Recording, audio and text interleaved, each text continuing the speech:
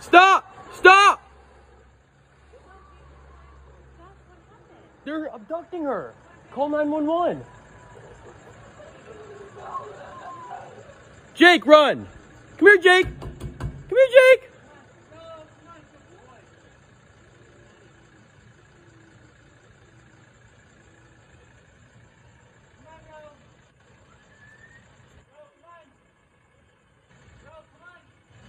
Call 911. You call 911. I'm filming! I'm filming! I'm filming! Bro, come on, baby.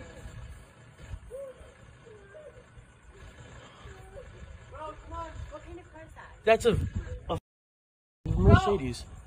Let's go. Come on. Bro, let's go. What are you doing? Why are you doing this?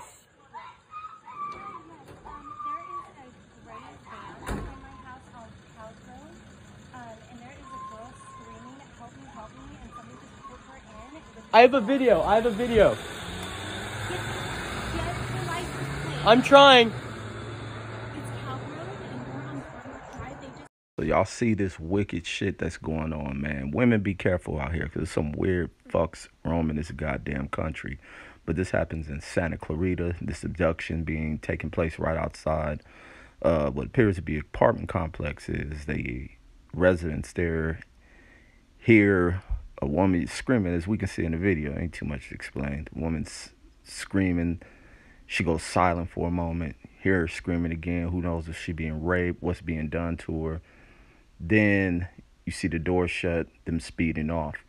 And this is the craziness and, man, the starch reality of the dangers out here. It's why people use terms like stay dangerous, meaning you can live normally, you gotta live in fear, but be willing to protect yourself and possibly take a life of individuals like this who go about doing this. And recently, about a week ago, probably less than 7 days ago, out there in Atlanta, where a woman was abducted and later found shot to death. And I think today the suspect involved in that has been caught. And there's somebody out there who was released from probation and shit.